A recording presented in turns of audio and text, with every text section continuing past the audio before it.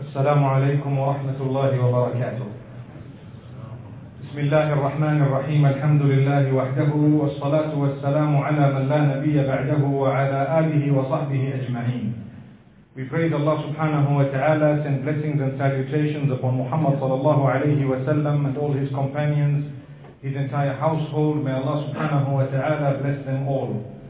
Brothers and sisters, there are so many hadith of Rasulullah sallallahu alayhi wa sallam, and we all know that his words were inspired from Allah subhanahu wa ta'ala. What he uttered was not just from himself. As Allah says, وَمَا يَنطِقُ عَنِ الْهَوَىٰ إِنْ هُوَ إِلَّا وَحْيٌ يُوحَىٰ. He does not utter words from his own desires. It is indeed revelation from Allah subhanahu wa ta'ala. So we take seriously the statements made by Muhammad sallallahu alayhi wa sallam, his movements, his character, his conduct, and anything he did in his life. We take it very seriously. From amongst these words, we will come to learn, and I'm sure we have come across, certain wordings wherein he has described true believers. And sometimes he has gone forth to say, whosoever believes in Allah and the last day should do this or should do that. Today I want to spend a few moments going through some of these narrations, because the Prophet ﷺ was addressing the believers, those who claim to believe, and he was informing them of what is required of them to be considered true believers. So these issues that he might have raised would perhaps have been that which some of us might take for granted, not realizing it is a part of your iman. You claim to be a mu'min? Well, ask yourself, how do you behave? You claim to be a Muslim? Well, ask yourself the following questions. If the answers of those questions are negative, then we need to improve before we can actually consider ourselves good Muslims, good believers. So let's take a look at one of these narrations. There is a narration which is muttafaq alayh, which means it is upon the highest level of authenticity, narrated by Abu Hurairah radiallahu anhu, where the Prophet sallallahu alayhi wa sallam is reported to have said, من كان يؤمن بالله واليوم الآخر فلا يؤذي جاره. Powerful statement. Whoever believes in Allah and the last day should not harm his neighbor. Wow. Imagine if Rasulullah sallallahu alayhi wa sallam is uttering a word, whoever believes in Allah and the last day. I think a lot of us would have thought he would have said, something that we might have considered much more important, but this is of utmost importance. It is the fact that we don't even think for a moment, how have I harmed my neighbor? Let me pause there for a moment. First, let's analyze these words. Whoever believes in Allah and the last day. We are believers. We believe that Allah subhanahu wa ta'ala is one. We believe the Prophet sallallahu alayhi wa sallam, the final Nabi, his statements are final. We believe in the angels, the books, the prophets, the last day, resurrection, good and bad faces from Allah. All this we believe. But Allah subhanahu wa ta'ala has added on top of the statement here in the words of Rasulullah sallallahu alayhi wa sallam, where he says, whosoever believes in Allah. It was enough for him to have said that. He didn't need to say, and the last day, because belief in the last day is part of belief in Allah subhanahu wa ta'ala. But the reason why the last day was added, what is going to happen on that last day? Accounts are going to be taken. Of whom? Of myself and yourselves, all the deeds we've done, anything that has happened. So the good will benefit me and the bad is going to be to my detriment. So this is why he raised that issue to say, be careful. Not only believe in Allah subhanahu wa ta'ala, but part of belief in Allah subhanahu wa ta'ala is to know that you and I are accountable completely to Allah subhanahu wa ta'ala. And if you are definitely a person who's worried about the last day, you know what that means? Every day I'm worried. What will happen the day I meet with Allah? I'm going to be giving my accounts. I'm going to be answering questions. I'm responsible for everything I did or said. If I'm worried about that, what will I say? What will I utter? What will I do through my life? Everything will be in order. And every day when I do things, I will be worried to myself. Has Allah accepted this? And I will have hope in Allah. Ya Allah, I tried my best, accept it from me. MashaAllah. And whenever I falter a little bit, I will have such a great worry. Ya Allah, forgive me. Even if it was something minor, something small. But my worry for the last day will make me constantly ask Allah's forgiveness. And this is why arrogant is he who does not ask Allah's forgiveness. Because nobody can claim that he or she is perfect. Sometimes without even realizing what I just did was totally wrong. You know, sometimes the way we talk, anything, the way we walk sometimes, it gives off this impression that we are haughty. May Allah forgive us and make us come across humble. To come across humble with humility is a part of Iman. It's a part of your conduct, that is a requirement of your deen. It's mentioned in the Quran. So if a person is worried every moment about the day he is going to meet with Allah, by the will of Allah subhanahu wa ta'ala, his life will become straightened. So let's ask Allah's forgiveness. Now he says, after we look at why he has mentioned separately belief in the last day, now we look at the issue. Do not harm your neighbor. I need to live. Right next to me right now there are so many people. What scent am I letting off? Have I bothered to come to the masjid with a good smell? Have I had a bath? Or have I, for example, made my wudu properly? Or are my feet smelling? Am I of such perspiration that the people next to me are suffocating? May Allah protect us. That's a neighbor of a different nature. Someone is sitting next to you, they are at close range.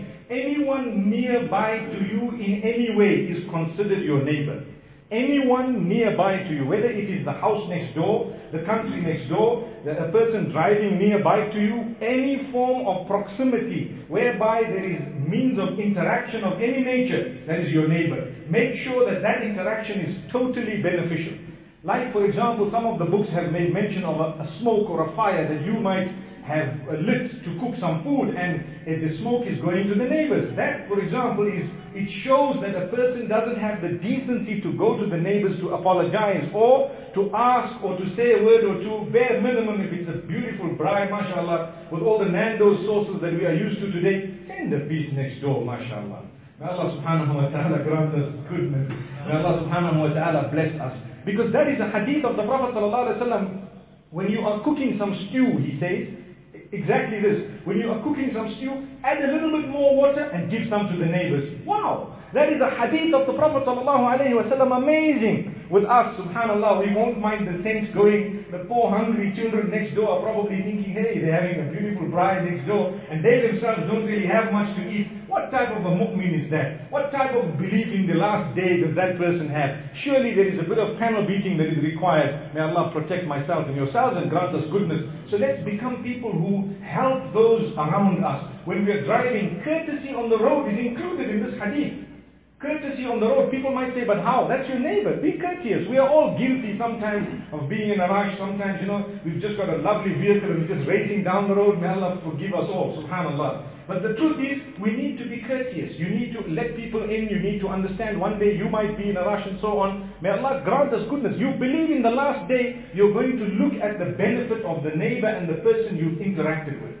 So, before we move to the next point, I want to cap this by saying, my brothers and sisters, anyone and everyone you interact with in your entire life, ask yourself, how have I left them? Have I left them having benefited from me, or have I left them in a way that they have been harmed by me? May Allah protect us. If we cannot benefit them, one of the biggest things you could do is don't harm them. Today, when a person looks at others and he sees a lot of people, he says, that one harmed me, this one stole my money, that one did this, that one backbit about me, that one. And so what happens is society degrades itself to a very low. But the minimum is, if you see someone, this man has never harmed me, today you can smile at him and greet him nicely because he hasn't harmed you. We have changed. The world has changed. A mu'min is supposed to benefit. But if you cannot benefit, the bare minimum, don't harm. May Allah subhanahu wa ta'ala help us in this way. So this goes back to the hadith, Man kana yu'minu billahi wal yawmil akhir. Whosoever believes truly in Allah and the last day, they will never harm those they interact with. And here the hadith, what is mentioned specifically is the neighbor, and I've explained the broad translation of the term neighbor. Let's move to one of the other parts of the hadith. Man kana yu'minu billahi wal yawmil akhir فَلْيَقُلْ خَيْرًا أَوْ لِيَصْمُتْ. Whosoever believes in Allah subhanahu wa ta'ala and the last day should only utter that which is beneficial or should remain silent. Amazing. Why? Because I'm worried about my account. That's the truth. So when Allah says, whoever believes in Allah and the last day, He means whoever from amongst you is really worried about dying. Whoever from amongst you is really worried about meeting with Allah, just watch your mouth. That's what He said. Whoever is worried about meeting with Allah, if we watch our mouths, subhanallah, when we meet with Allah subhanahu wa ta'ala, there'll only be good words that will come out. And there'll only have been words, subhanallah, that are so beautiful that whenever we wanted to say something negative, we forced ourselves to keep quiet. And I want to draw your attention to a very powerful hadith of Anas ibn Malik radiallahu anhu that Imam Ahmad has narrated. He says, لا يستقيم إيمان العبد, meaning the hadith of the Prophet sallallahu alayhi wa sallam, لا يستقيم إيمان العبد حتى يستقيم قلبه. The iman, the belief of a person, the belief of a worshipper of Allah will never be upon steadfastness until his heart is straight. So your belief is not going to be straight until your heart is straight. That means I need to fight throughout my life to make sure that my heart is upright. Clean heart, good heart, look at things in a positive way, lead a life of happiness by the will of Allah from within. That doesn't just come without a struggle. You need to condition yourselves to be happy with the decree of Allah. Otherwise you will be a sad man or a sad woman forever. May Allah protect us and help us to condition ourselves. And He continues to say, وَلَا يَسْتَقِيمُ إِيمَانُ الْعَبْدِ حَتَّى يَسْتَقِيمَ لِسَانُهُ. And the iman of a believer, a person's belief cannot be straight until his tongue is straight. Which means, my iman is displayed through my tongue. If I'm a good believer, I watch what I say. I make sure that I speak good words. Every one of us, myself included, we can do more to, inshallah, enhance the way we use our tongues. And inshallah, we can use good words, we can select the words we utter, we can say words that will put smiles on people's faces. If you want to swear, keep quiet. Just remain silent, May Allah protect us. And if without a struggle, it's not going to come. Some people have a habit, especially those who might be working with colleagues and so on, and they get irritated because work is not done. And sometimes we begin to utter words that are not the words of a mu'min. The hadith says your iman is displayed through your tongue. The minute you start uttering those dirty words, it shows this man's iman is weak.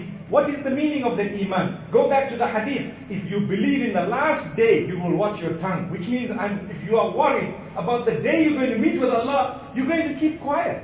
You're going to make sure that everything I'm going to say is penned down by the angels as a positive statement, not a negative one. So surely, my brothers and sisters, we must make an effort to enhance the way we use our tongues. And like I said, without an effort, you achieve zero. Nothing. No point to go out and say, wow, we are Muslims. Did you hear the powerful hadith? Well, a lot of people actually think, Islam is one thing and Muslims another thing. May Allah protect us. We are supposed to be one and the same thing. من كان يؤمن بالله واليوم الآخر فليقل خيرا أو ليصمت. Whoever believes in Allah and whoever is concerned very, very seriously about the day that they will have to be giving in their accounts to Allah, will make sure that they utter a good word, lovely word, beneficial word, or they remain silent. And to end the hadith of Anas ibn Malik radiallahu anhu, he says, وَلَا يَسْتَقِيمَ لِسَانُهُ وَلَا يَسْتَقِيمَ لِسَانُ الرَّجُلِ مَا لَمْ يَأْمَنْ جَارُهُ بَوَائِقَهُ. It's a hadith which is connected. He says, and the tongue of a person will never be straightened if his neighbors are not protected from his harm.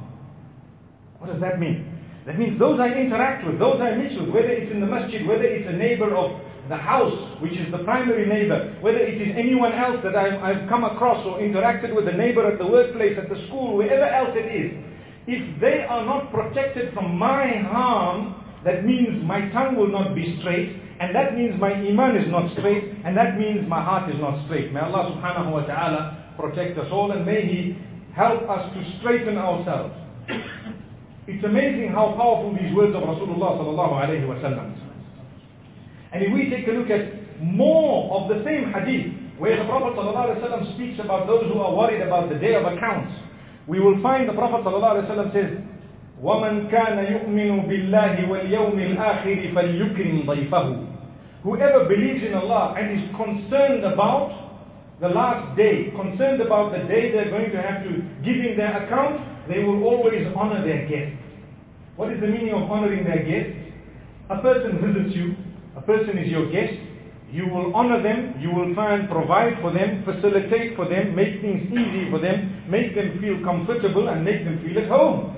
To be honest, this is a sign of Iman. Do you know, if you look at this hadith, the part where it says they will be protected from your harm, that is the part that is ensuring that you do not harm someone. The part where it says that they will honor their guests, it is a part showing that now not only will you not harm them, you will go out to benefit them.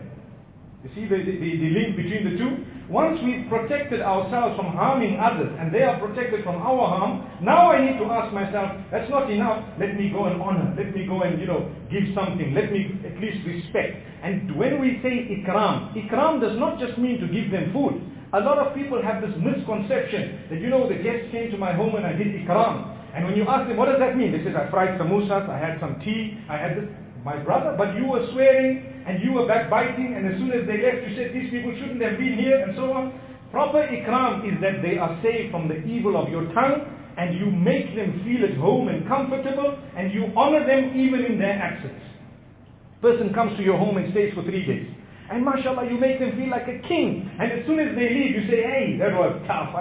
These guys shouldn't have been here. Well, what you did is you poured water over the whole hospitality. May Allah subhanahu wa ta'ala grant us goodness. You should be happy. Do you know the Sahaba radiallahu anhum, when visitors did not come to their home for a day or two, they were worried that where is the barakah?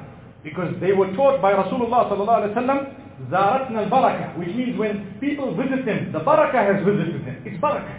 Someone's sustenance is written in your home. Allahu Akbar. May Allah subhanahu wa ta'ala grant us every form of goodness and may He open our doors. I want to raise a pertinent point. This is speaking about your guest, my guest.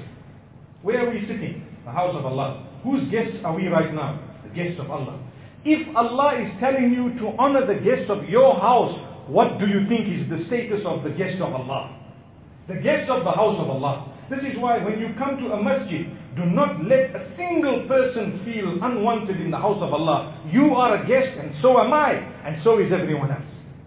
We are all guests of Allah here. So what we're doing here, we're learning from the hadith where Allah subhanahu wa ta'ala is telling us through the blessed lips of Muhammad sallallahu alayhi wa sallam, someone visits you, honor them. And from that we're taking it a step ahead and we're saying, well, if someone is the visitor of Allah and he's the guest of Allah, you honor them more. So when I look at you in the house of Allah, I must smile at you. I should not raise issues that will make you feel uncomfortable in the least. I want to see you here again and you should see me here again and again and again. Because those who meet each other for the sake of Allah will be earning Jannah with the great mercy of Allah subhanahu wa ta'ala. So if we meet here often and we learn to love one another because we meet here and because it's the sake of Allah and so on, and we make people feel comfortable, the house of Allah, and we do not pressurize them into anything that they would not feel like engaging in a way that tomorrow they're here again and the following day they're here again. And mashallah, this entire bond makes us feel part of a family. Allah says, those people, I look at them with a special mercy, they deserve a special shade on the day of Qiyamah. Subhanallah. So my brothers and sisters, when we arrive at the house of Allah, each one must be conscious of how you have looked at the other. Let's smile. Greet those you know, greet those you don't know. And don't get into nitty-gritties that will make people feel uncomfortable. Brother, I came to your shop the other day. I found your stuff quite expensive.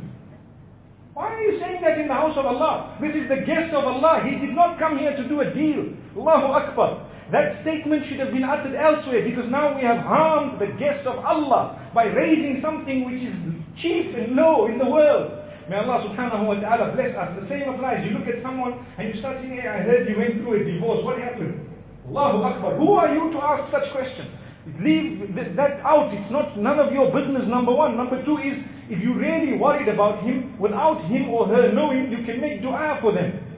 But here, you make them feel wanted. And I think that is the policy we have had and we pray to maintain, because it is the hadith of Rasulullah sallallahu alaihi wasallam. So I have made mention of a few of these. There is still one more. I'm just going to say it in passing, but I won't go into its detail. The Prophet sallallahu alaihi wasallam says, وَمَنْ كَانَ يُؤْمِنُ بِاللَّهِ وَالْيَوْمِ الْآخِرِ فَلْيَصِلْ رَحِمَهُ. Whoever believes in Allah and is worried about the day of accounts, they should go forth to maintain their family ties and to repair the broken family ties, that shows and proves that you are worried about the day you're going to meet with Allah. Because you go out of your way to mend family ties, and inshallah we will speak about that perhaps if we get a chance, and we will go into the details of it, where inshallah we'd like to talk about the issue of maintaining family ties inshallah in another lecture. For now, I have said what I have.